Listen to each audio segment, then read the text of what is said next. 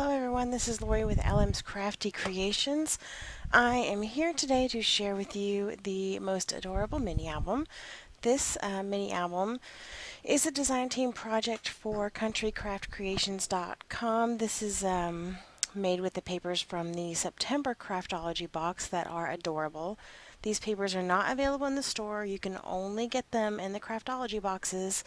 And the paper line I used here is Doodlebug Designs Booze and Brews. It is so cute. So what I've made here is, where's my ruler? A 6x6. Whoops, that's not the right way. Yeah. It's a 6x6 album, and the spine is around 2 inches.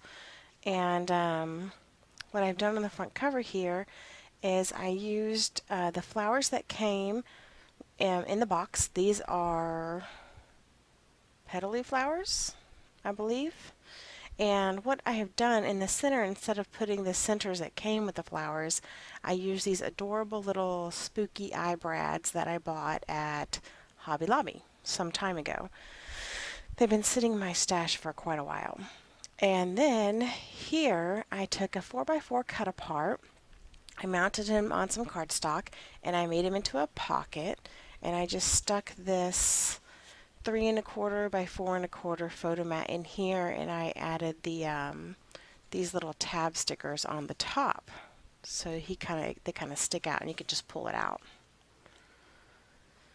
On the side here I used the little rhinestones that came with the collection. This is a sticker from the collection that I just put on cardstock and cut around it.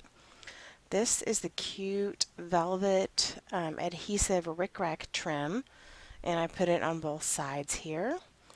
This is the organza ribbon that came with the my box, and I just used it as little leaves and bows, and then I put a little binding on the side here, and then I put my little jack-o'-lantern charm right there on the bottom. So here is the side, and it's a little crazy. My ribbon likes to all gather in one space, and I may change this up a bit because I want it a little poofier and to hang down.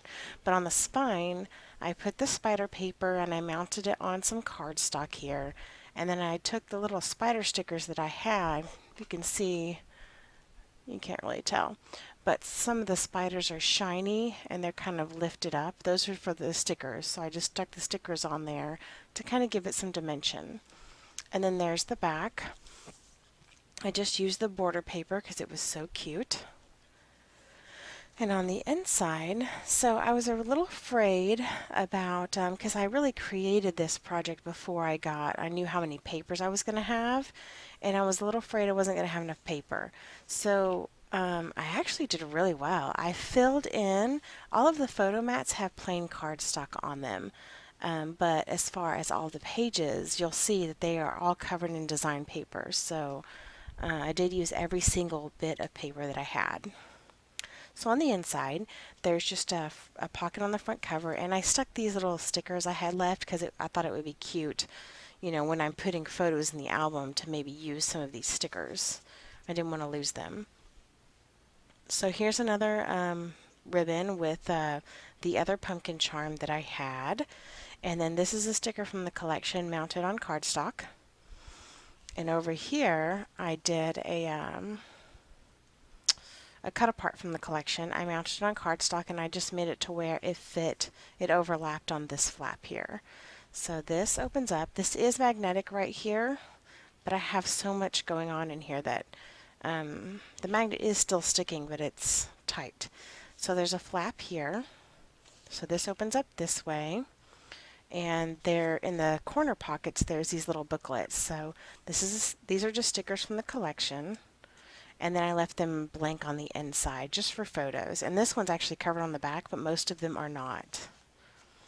These are just stickers from the collection. This is from the punch-outs that I showed you that I received in my haul video. And then I did use the purple cardstock to cover this section, but most everywhere else I used the pattern paper. This is also a punch out and then a border sticker, and then again blank on the inside. Excuse me. And that closes. There is a magnet, like I said, and on each pocket there is a pull-out mat, and the mat part measures 5 by 5, but the full mat is 5 1/4 by 5 1/4. And they just stick right in here. So the back of page 2 has this cute little pocket, and this is a sticker from the collection. I mounted it on cardstock and stuck it on here. And this, I cut this ghost out using my Kiwi Lane templates. Let me show you. This one's called Tiny Holiday, and it's just this little ghost. So I traced around it in white paper and just inked the edges and stuck it on. I did that in a couple of places here because I thought those were so cute. And I stuck a sticker right there. And again, blank on the inside and on the back. And that just fits in that pocket. This does not have a magnet. It just stays closed by itself. So there's a space for about a 4 by 4 photo, maybe a little larger. And then you can get a photo here. This flips down, a photo here. This is a pocket, and I used the border sheet to mat this, and then some of the rhinestones.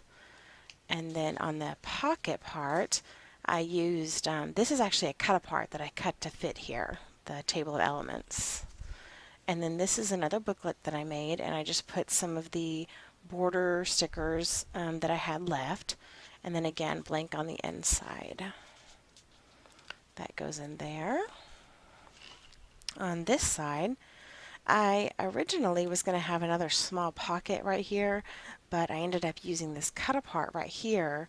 This is a 4 by 6 cut apart I cut to size, and then I added these little rhinestones right there. You see those? This is a pocket, and there is my 5 by 5 photo mat, and then there's that cute science themed paper with all the beakers and everything. This paper was just adorable, so fun to work with. And then this is just the pull-out mat on the side. Turn this over. This was an extra cut apart I had left, and I cut it down a little bit to fit on this card, this scrap piece that I had left, and I added the 2 spider stickers. The design already had the spiders on there, and I just added the stickers to kind of give it some dimension. This, I actually cut this paper too short, so I put this little strip of paper here and made it into a pocket to cover that up. So this flips open. You could put a photo here and then a photo here, and on this flap right here I used, where are they? You could of course use your spellbinders like border strips, but again I used a Kiwi Lane border called Delight. I don't know if this is the right one, but this is the set that I used throughout this album, and I just put it on here, traced it, and cut it out. So then when I did my matting, I cut my matting 1/4 of an inch smaller, just like I would when I'm matting anything else, and then added the border on that, traced it, and cut it out. And this is what I got, and I thought it was really cute. I don't always like dragging out my die cut machine and everything to do this, but I like having the cute borders. So here I just have the paper, and I added some little rhinestones there at the bottom. Lift it up, another space for photos here, and then these are 2 flaps that will hold 3 by 4 photos on each side right there, and then a large space right there. This is my favorite paper. It's so cute. So no magnet here either. It stays shut on its own. This right here, there's a flap, and I used a cut apart, 4 by 6 cut apart to mat it, and I cut it down to size, and then I just added these rhinestones here for their eyes to kind of make it pop a little bit. Open this up, and I have a corner pocket on this side with just a sticker from the collection, and then a little booklet that I matted part of it and then put a border strip down the side. Here's some more of that cute velvet rickrack, And then I have two photo mats here, one for a 3x4 photo and then a 5x5 mat. And then there's that cute paper in that pocket. So this closes this way. There's your photo mat on the side there. And turn the page. On this side, I have another top flap.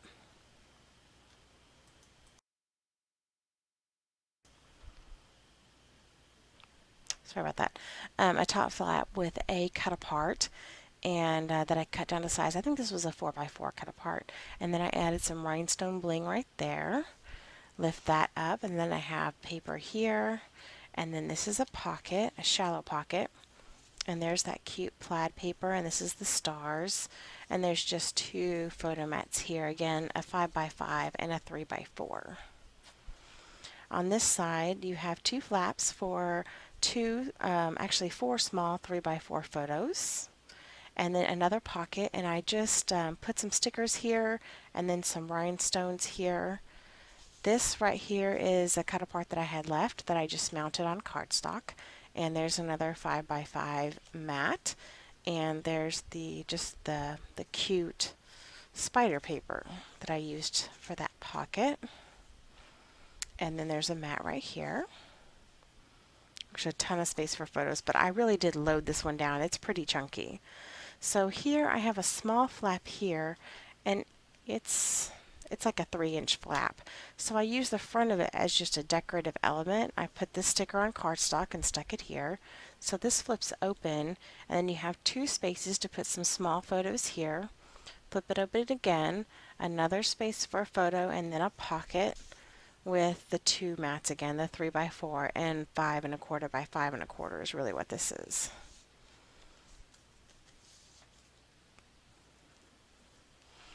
This does not have a magnet either. This does have a magnet. This is a cut apart from the collection that I cut down to fit, and there's some rhinestones there. This opens up. Again, I used my kiwi templates and just cut that to make a cute decorative border. This opens up this way, and then this is actually a belly band that I used a 4x6 cut apart to mat that. I just cut it down to size. So, and then you take these two, there's two more mats that fit in here. So this closes. Here is that mat on the side. You can get it back in there. And right here I used another 4x6 cut apart, and then I did some little rhinestones here and then up here with the stars. This flips open. It's not magnetized. There is a little border sticker on each side here.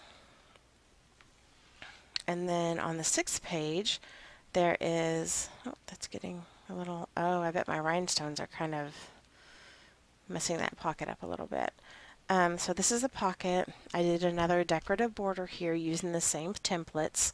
These are stickers from the collection. I have two mats, again a 5x5 and a 3x4, and then I just matted the pocket.